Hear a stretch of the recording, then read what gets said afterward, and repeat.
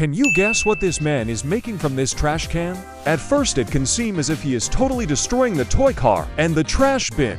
But wait till the end to see the final result. He first replaces the motor from the toy car, then he puts stones in the can and sprays foam on them. Then he ties the motor to the wooden board and glues a metal part to the steering wheel. That part is also connected to this wooden square. Then he puts silicone over the lid and glues it back on the bin. As a last touch, he paints the bin using purple and red spray colors. After doing some final tests of the steering wheel, the gear, and the motor, it is time to head into the water. And there begins the trip. Subscribe if you would like to ride this.